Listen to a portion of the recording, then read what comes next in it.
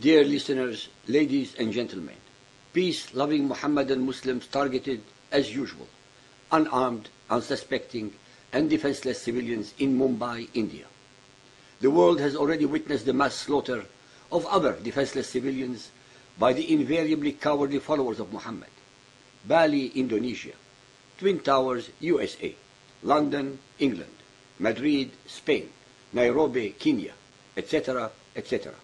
The sickening list can be recited forever. The terrorists are conducting their butchery in the names of Allah and Islam.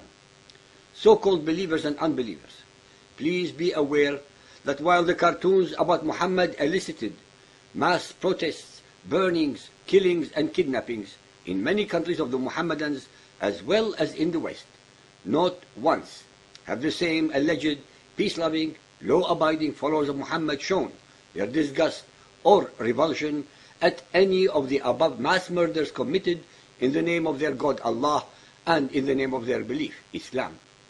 Their silence, especially in the Western democracies, where they instantly demonstrated about the cartoons with incredible venom and viciousness, is so complete it is deafening.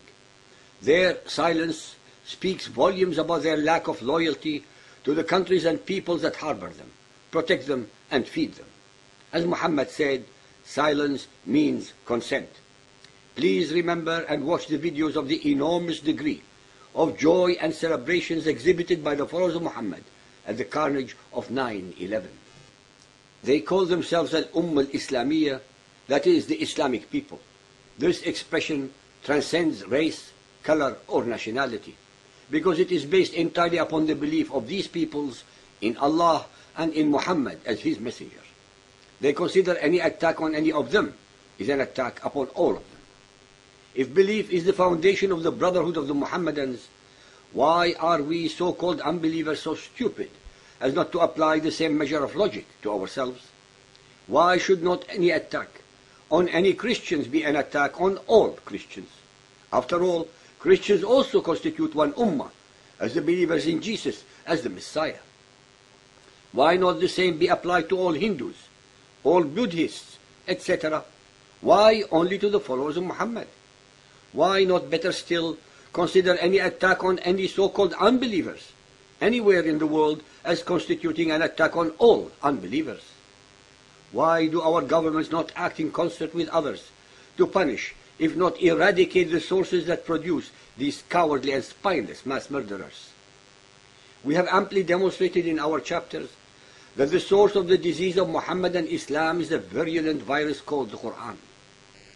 This virus attacks the brain of the infected persons and eats away like an acid the cells that deal with logic, mercy, and compassion, turning the host into a hate-mongering, war-mongering, racist, and unthinking zombie, the perfect clones of Muhammad's pathological narcissism.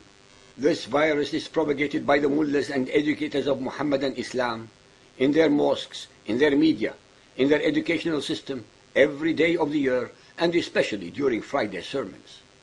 Although the world has visual access to all of what I am saying at the click of a mouse, in tens of millions of videos showing these mullahs, the terrorists, and all their depravities in action, people are so mesmerized that they are utterly oblivious to the dangers observed, as if watching a cobra dance before it strikes its unreacting victim. Please remember that the acts of terror conducted in all the above countries were perpetrated, orchestrated, and or performed by followers of Muhammad, who are citizens of the countries against which they committed these crimes. Loyalty by the followers of Muhammad is forbidden by the Quran to any state belonging to the unbelievers. The Quran contains 109 verses that call Muhammadans to war with non-believers. Some are quite graphic, with commands to chop off hands, heads, and fingers, and kill the infidels wherever they may be hiding. Muhammadans who do not join the fight are called hypocrites, and warn that Allah will send them to hell if they do not join the slaughter. These verses are mostly open-ended, meaning that they are not embedded within historical context, in contrast to nearly all the biblical verses of violence. They are part of the eternal, unalterable Word of Allah, and just as relevant or subjective as anything else in the Quran.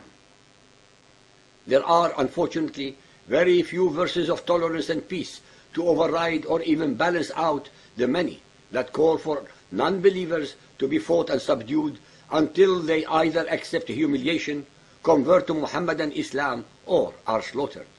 This proclivity towards violence and Muhammad's own merciless traditions have resulted in a trail of blood and bodies of millions of human beings across world history. Every single one of the following verses are addressing the so-called unbelievers and or disbelievers as the ones to be forcibly converted, subjugated, humiliated, or exterminated. Al-Baqarah 2.191. And slay them wherever you catch them, and turn them out from where they have turned you out. For tumult and oppression of Muslims are worse than slaughter of unbelievers. Al-Imran 3.151. Soon shall we cast terror into the hearts of the unbelievers, for that they joined companions with Allah, for which He had sent no authority. Their abode will be the fire, and evil is the home of the wrongdoers. The unbelievers in this case are also the Christians, since the concept of the Trinity is kufr. Al-Nisa 4.74. Let those fight in the cause of Allah who sell the life of this world for the hereafter. To him who fighteth in the cause of Allah, whether he is slain or gets victory, soon shall we give him a reward of great value. Those who believe fight in the cause of Allah, and those who reject faith fight in the cause of evil. So fight ye against the friends of Satan. Feeble indeed is the cunning of Satan. Nowhere in all the verses of the Quran or Hadith that struggle in the cause of Allah, jihad, represent a spiritual one. In every single verse, it is an act of war against all the human beings who do not believe in Allah and Muhammad as his messengers. And Nisa 4.89. But take no friends from their ranks until they flee in the way of Allah. But if they turn renegades, seize them and slay them wherever you find them. And in any case, take no friends or helpers from their ranks. It is crystal clear that the followers of Muhammad are forbidden of being friends with unbelievers, and hence they cannot ever be loyal to the unbeliever states that harbor, protect, and nourish them. It is the ultimate act of treason or treachery. Al-Nisa 5.33. The punishment of those who wage war against Allah and His Apostle, and strive with might and main for mischief through the land, is execution or crucifixion, of the cutting off of hands and feet from opposite sides, or exile from the land. We have repeatedly shown that it was always Muhammad who ambushed, waylaid, and aggressed against all those whom he perceived as his enemies. Hence this verse applies to all pagans, Christians, Hindus, Buddhists, Jews, animists, etc., 80% of the humanity. Al-Anfal 8.12. I shall instill terror into the hearts of the unbelievers. Smite ye above their necks, and smite all their fingertips off them. 39. And fight them, unbelievers, on until there is no more tumult or oppression, and there prevail justice and faith in Allah altogether and everywhere. This is another clear and unambiguous verse indicating that the whole of humanity has to submit to one belief system, Muhammadan Islam. Al-Tawbah 9.5. But when the forbidden months are past, then fight and slay the pagans wherever you find them, and seize them, beleaguer them, and lie in wait for them in every stratagem of war.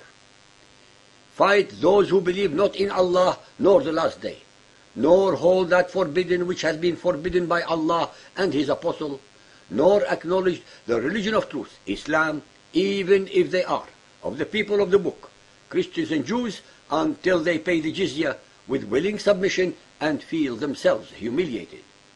Even the people of the book, Christians and Jews, have to submit in humiliation to the will of the followers of Muhammad when the Muhammadans conquer their lands.